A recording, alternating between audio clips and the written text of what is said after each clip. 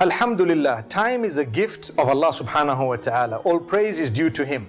Allah has brought us into existence in this world with a specified time, specific time frame. And Allah subhanahu wa ta'ala has kept for everyone something known as a door of death. Everyone shall cross that door. The minute we are born, the clock starts ticking. And it does not stop ticking. When you are sleeping, it ticks. When you are walking, it ticks. So let us not waste time. Allah subhanahu wa ta'ala has warned us that time is of essence. Every moment that you have should be utilized in a way that the day you meet with your Maker, you will be proud of how you use that moment. And this is something that Allah subhanahu wa ta'ala has definitely mentioned in the Quran in so many places. And Muhammad sallallahu alayhi wa sallam, being the final messenger, the greatest and the most noble of all, subhanallah, he has reminded us constantly not to waste our time. And he mentions ni'matani maghbunun fihima kathirun minan nas as-sihhatu wal faragh. There are two gifts of Allah subhanahu wa ta'ala that many people are deceived about, many people take for granted, many people do not realize the value of. One is time, and the other is health.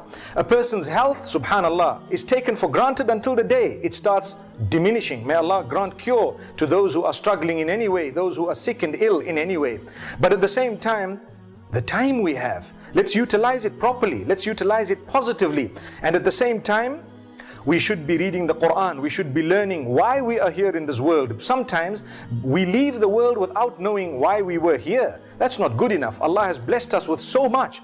It's not all about the rat race. It's not all about earning. If it was all about wealth and materialistic items, we would be taking those straight through with us into the akhirah, into the afterlife. But when we die, we are buried without our phones, without our cars, without our homes, without our houses, without appliances, without anything that we've had. No clothing, no perfumes. All this is left behind. This shows us that there is a greater picture. In fact, we leave behind our bodies as well. They are in the graves and perhaps decompose in a short time.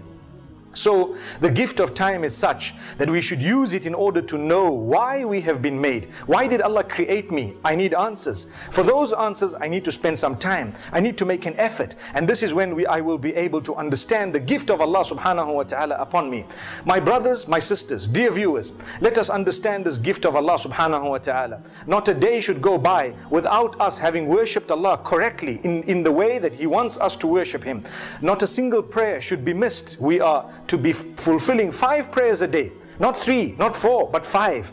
If those 5 are fulfilled, we need to understand the rest of the time we have should be used in order to get closeness or achieve closeness to Allah subhanahu wa ta'ala. This is what will help us the day when time is no more. When time is eradicated, literally destroyed by Allah subhanahu wa ta'ala, there will be nothing known as time. When we get into paradise, time will be destroyed. And if time is destroyed, eternity comes into play and existence. And then it would be wrong for us. It would be inappropriate, incorrect for us to ask what the time is, because time no longer exists. For now, we have some time. Use it.